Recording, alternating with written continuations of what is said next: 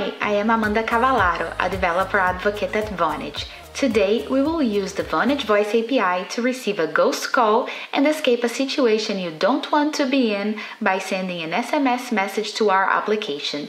Before starting to build the project, ensure you have a Vonage developer account, Node.js and NPM installed on your machine, localtunnel.me, a text editor. We'll use localtunnel to start a Webserver port. I am using 3000. Localtunnel will assign you a unique publicly accessible URL. Make a note of it. Sign in to your Vonage account, create a new Vonage application, give your project a name, click to create a public and private key pair for API authentication. This will download a private key to be added to our project folder later on. Under Capabilities, toggle Voice and add our localtunnel generated URL, and append /answer for inbound messages and /event for events. Do the same for messages. Scroll to the bottom of the page and click on Generate Application or Save Changes if you're editing your existing application. Ensure the Messages API is selected in your API settings. If the SMS API is selected, you have to switch to the Messages API.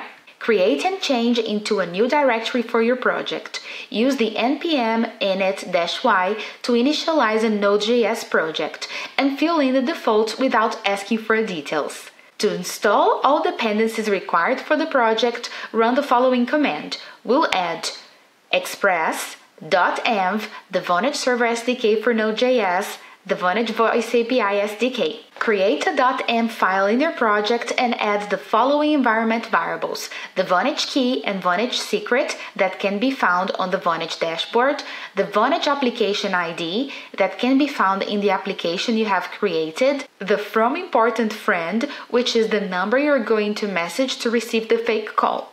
You can purchase and link the virtual number from the Vonage dashboard.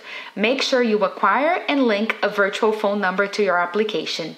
The private key path, which is the path to the private key file we downloaded earlier when we generated the public-private key pair for API authentication.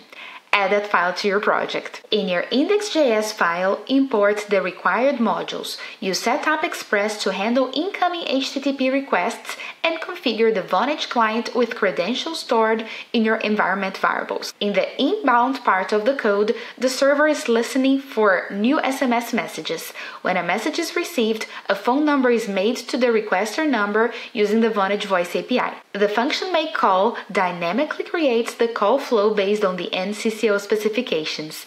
We've used the talk action that says the message you define when the call is answered. And finally, the server listens on port 3000. Start the server by running node index.js command. Send an SMS message to your purchased virtual number linked to the application to trigger the ghost call, and get ready to have a reason to leave the situation you didn't want to be in. For more information, visit our documentation to learn about NCCOs and connect with us on our community Slack.